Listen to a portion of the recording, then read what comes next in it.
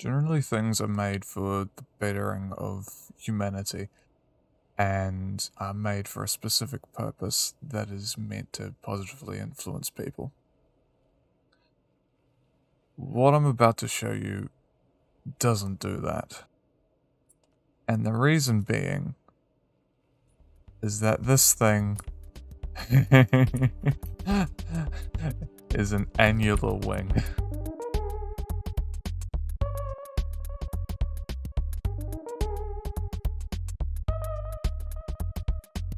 Now, not only that, this is powered by a 3-cylinder engine. A 3-cylinder, 1x1. It's not supercharged. It's naturally aspirated. Yes, it flies. This also has a range of over 200 kilometers. I don't know either. I'm genuinely sorry. This was made for two things. I wanted to make I saw something called Weightworks, which is not a competition, but more of just a building community where planes are made as realistic as possible. I thought, wow, that's awesome. I want to try that. So this thing is full of wing pieces. It's got weight blocks to add to make engine weights and people weights realistic. It flies really accurately to real life in terms of if you roll, it'll yaw, and that's not any fancy microcontrollers, that's just how it works. Although it does have a stabilizer, it's fun. I've also made this for the Battered and Banished project, where I will basically get rid of that passenger cabin and turn this into a reconnaissance aircraft. Yeah, it's so disgusting.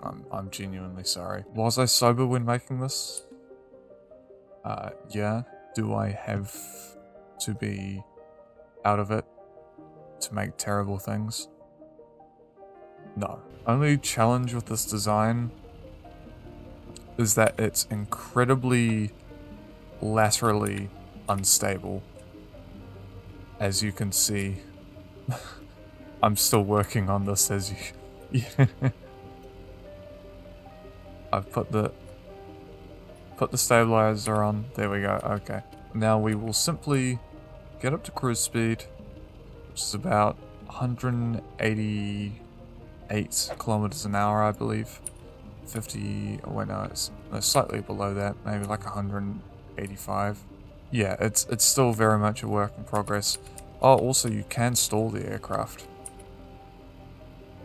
so that's fun. It can climb quite unrealistically. However, you're so close to the stall speed that it's not even funny, so you might as well just not. In terms of range, this thing will set at altitude, or gain altitude, and fly for, yeah, about 234 kilometers.